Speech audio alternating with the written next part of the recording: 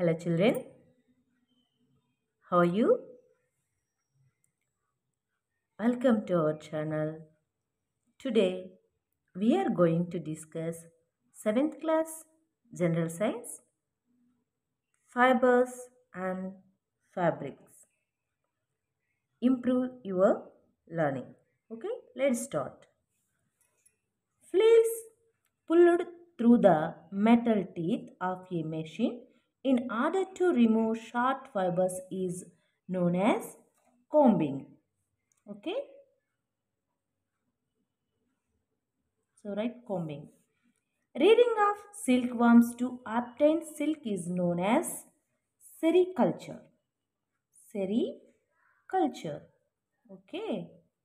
Then artificial fiber that resembles silk. Rayon. Artificial fibers resembles silk is called as rayon. Protein present in silk dash fibroin.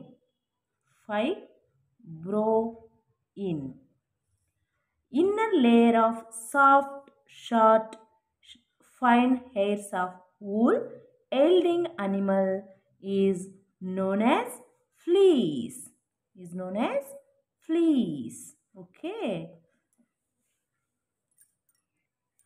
choose the correct answer. Which of the following does not yield wool? A. Yak, B. Goat, C. Silk moth, D. Camel. The answer is C. Silk moth. Okay. The silkworm is dash. Pupa, cocoon, larva, adult. The silkworm is larva. Shearing means A. Selecting fleece basing on its quality. B. Dyeing the fleece. C. Removing wool with a thin outer layer of skin. D. Washing of fleece in hot water. The answer is C. Removing wool with a thin outer layer of skin. Okay. So you wrote C. Silk production is involved in the cultivation of A. Oak trees, B. Salt trees, C. Thellamaddi trees, D. Mulberry tree. The answer is D. Mulberry trees.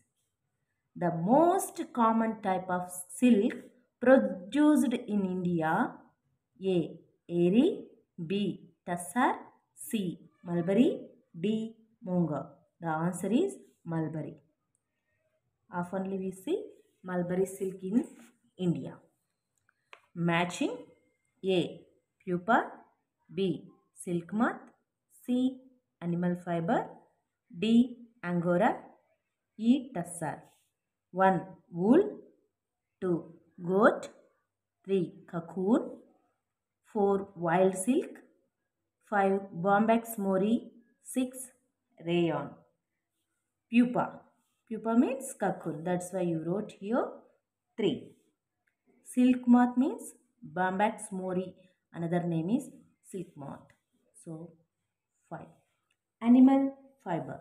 In this, animal fiber is 1. Wool. Angora. Angora is the name of goat. Tussar. Tussar is the silk. Wild silk. That's why 4. Okay. Let's answer the following questions. Explain how stifling is done. What is the purpose of stifling of cocoons? Answer. After 2-3 days of cocoon formation, farmers remove them from chandrikalu and treat them under stem for 10 to 15 minutes. This process is called stifling. Stifling treatment is done to kill the pupa inside the cocoon. This prevents the early emergence of moths and breaking of silk threads. Second question. Differentiate between animal fibers and plant fibers based on their properties. Animal fibers, plant fibers. Animal fibers burn slowly. Plant fibers burn rapidly. They release fumes emitting the smell of burning hair. The smell of resembles that of burning paper or wood. The ash formed is black in color. The ash formed is light grayish in color. The ash appears as hollow beads. There is no bead formation. These fibers dissolve in chlorine based bleach. These fibers do not dissolve in bleach. Animal fibers have comparatively lesser strength. Plant fibers are stronger than animal fibers. Third question. Analyze the advantages and disadvantages in usage of cloths made of synthetic fibers. Which type of fabric you prefer to use? Why? Advantages. Artificial fibers are light, soft, and smooth. They are more durable when compared to natural fibers. Maintenance of dresses made of artificial fibers is relatively easier. They are available at a cheaper price as their production is quite abundant and economical. Disadvantages. Except rayon, other fibers are made of chemicals. Their production leads to environmental pollution. Even after their disposal, they won't mix in soil for years and they release harmful chemicals into the soil. I prefer to use synthetic fabrics as they are light in weight, soft to touch, and smooth. Maintenance of these fabrics is easy as they do not get wrinkles easily. Fourth question. What happens if stifling is not done to silk moth cocoons? Answer. If stifling is not done, then the larva inside the cocoon will come out by breaking open the cocoons.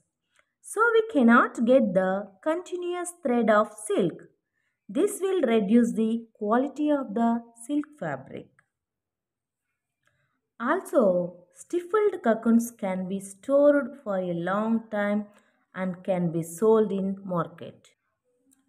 Draw a well-labeled diagram to explain life cycle of silk moth. Which stage is in life of silk moth is important for making silk? Why? See children, life cycle of silk moth. This is larva, pupa, imago, eggs. Okay, the four stages are involved in the life cycle of silk moth. First one is eggs, second one is larva, third stage pupa, and fourth stage is imago. So we explain detailed. Okay, let's start. Four stages are involved in the life cycle of silk moth. Among the four stages, larva stage is important for obtaining silk. The larvae or silkworms eat mulberry leaves day and night to grow in size. When they are ready to pass to the next stage, pupa, it stops to eating and settles down on leaves. It starts to weave a net around it. For this, the silkworm secretes a glue-like substance containing protein. This protein dries up on exposure to air to form silk fiber. Sixth question. What precautions do you suggest a shearer to take while shearing an animal to prevent hurting them? Answer. Prevent cuts to the animal's skin by taking time while shearing and carefully clipping the wool so as to not get too close to the sheep's skin. Be extremely careful when shearing around the udder, scrotum, sheath, low skin of the flank and hamstring. Never lift the unshorn fleece with the hand and attempt to shear it off. This lifts the skin as well, which will be cut in shearing. Shearing should be done by an experienced sheep shearer because an inexperienced shearer can cause injury to the sheep. It's very important to have good quality shearing equipment. This is safe for both shearer and sheep. It also important to get the sheep in correct position. Describe your views on preparation of silk by killing the larva. What ways do you suggest to prevent this activity towards silk moth? Killing the larva inside the cocoon for the preparation of silk was a cruel and inhuman act and must be stopped. Ahimsa silk production should be done in large scale. People should prefer to wear the fabrics made of rayon whose texture is just like silk and is made of wood pulp. More trials should be done to find sources of silk derived from other than silkworms. Wild silk production is one more alternative to prevent killing silkworms. This is the complete structure of improve your learning in fibers and fabrics children. I think you will understand well. Please stay tuned channel and like and share to your friends to learn more things. Thank you.